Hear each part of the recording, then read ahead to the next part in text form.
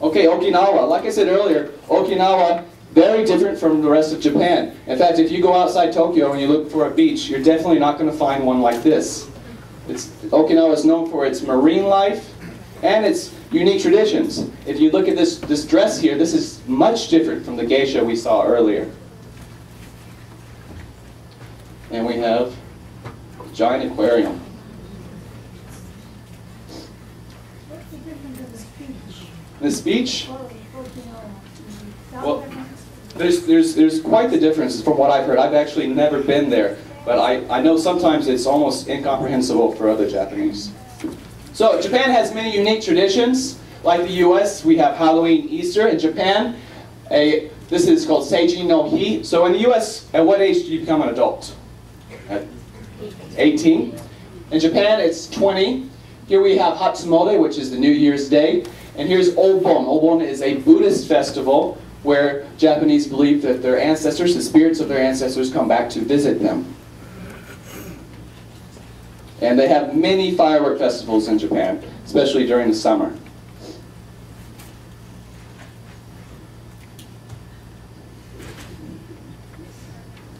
Okay, so you may have seen the performance earlier.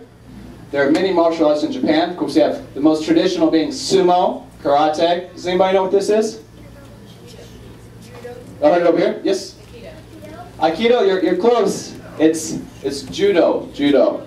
And we have kendo down here. But the most popular sport in Japan is baseball, right? And let me tell you, from going to a high school game in Japan, and I recommend this to anybody who goes to Japan, don't go to a professional game, go to a high school game. Japanese take this to a whole nother level. The intensity at these games is amazing. In fact, when your team is batting, all supporters are standing up and chanting and stomping. It's very intense, and it's quite the experience. I can see why they've taken 2 World Baseball Classics in a row now. Of course, many Japanese players who like to play here in the U.S. We have Matsui, Ichiro, and Matsuzaka. Any Boston Red Sox fans? Oh, we got a couple over here.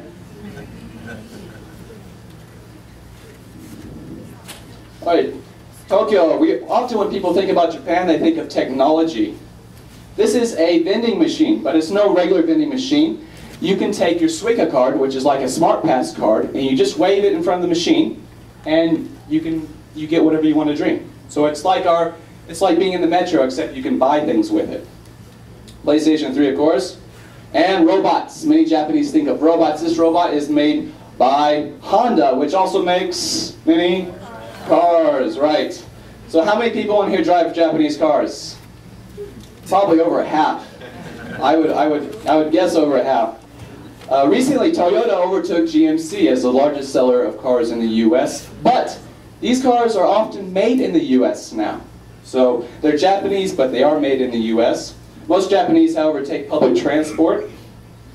This is a unique picture down here. I don't know if you can see this, but this man's job is to shove people onto the train. Yes.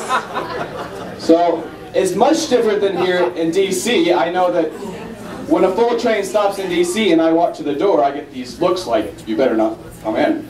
Well, during rush hour on certain lines in Tokyo, they are just crammed onto these trains. I've actually never been on a train like this. I think I would probably wait for the next one. But if you want to go luxuriously, we have the bullet trains. Bullet trains traveling over 190 miles per hour. It's basically an airplane on the ground. Here's a traditional Japanese house. And you may be thinking, but wait, I thought Japanese people lived in these small, tiny little houses. Well, they do in many of the cities. But this house, even though it is big, there may be 3 generations of a family living in this house. So there is not a lot of space to go around. Of course, what do we have here? Does anybody know? Any guesses? Rice. Yes. I'm so glad you didn't say grass. Everybody says grass. Yes. Japanese, there are rice paddies anywhere they can put them in Japan because there's not a lot of arable land. And the rice production is very important to Japanese life. Here's a traditional Japanese, 2 traditional Japanese houses or rooms. Of course, tatami mats. Everybody sits very close to the floor. You may have a zabuton or a little cushion to sit on. And it's much different than a Western house. And in fact, if this was my bedroom, I would probably have my futon in this closet, and I would pull it out at night. I would sleep on it. In the morning, I take it outside, I bat it out, and then I put it back in the closet. And that's all just to make as much use with the space you do have. Over here we have another traditional Japanese room. This is where tea would be made, right here inside the house. In fact, it would be very smoky. So, a bathtub. Why is there a bathtub in this presentation? Well, here in the U.S., I think I can speak for most of us when I say that we take showers. In Japan, I would say 90% of Japanese take baths. And baths are taken after you eat dinner. But this bath is a bit special. If you look over here, you can see there's a little box. So I can go to this bath and program it to give me, say, 40 gallons of 70-degree water at 7:30. And then I put the cover over the top of it, and I walk away. It's pretty cool. But you do not wash inside a Japanese bath. In fact, that's kind of taboo. You wash outside the bath, and when you want to soak, you get inside the bath. Now, the reason for that is once you're out of the water, your brother or your sister or the next one down is probably going to use the same bath water. So you want to be nice and clean before you get in. I'm glad I didn't hear any ews. I usually get a lot of ew. That's why you wash well before you get in the bathtub. Not all Japanese houses are traditional. As you can see here, this apartment has beds. In fact, most of my Japanese friends use beds. They're much easier. But you still find a lot of people sleeping on futons. So in Japan, we have the modern and the old, and we have toilets. Yes. Another unique aspect, this is probably the most technologically advanced toilet you've ever seen, I can guarantee you. This is actually called a washletto, and as you can see, there are many buttons. I'm not going to go into detail about what these buttons do. I think it's quite obvious. But my only advice is if you go to Japan and you use one of these toilets, unless you're feeling kind of crazy, don't just start pushing buttons.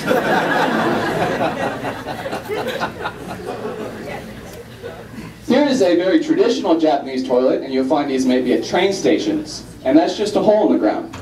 So this takes a lot of work to get used to, this toilet. Alright, as Japan is very volcanic, there are also many hot springs. And the ritual for entering a hot spring is the same as a bathtub. You wash very well, and then you go in the water. There is, however, no bathing suit involved.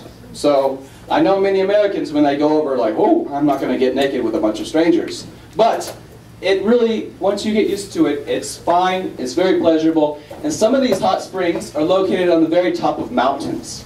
So you can go outside, you're outside sitting and looking across the valley and hot spring. It's really just, it's wonderful. This is especially good after you're done snowboarding or skiing in the mountains. Of course, here's one that's outside. You can find many natural hot springs. And since everybody loves hot springs, monkeys do too. So, I've never been to a hot spring with a monkey yet. I say I might be a bit apprehensive about entering the water, but there are places where monkeys are in the hot springs. Okay, Japan and DC. There's many resources concerning Japan and DC. In fact, our job here at the JICC is to tell you about Japan. So if you have any questions regarding Japan, anything at all, contact us and we will answer you. That is our job. Alright, that's it for the presentation today, and we will have the tea ceremony meeting following immediately after. Thank you very much.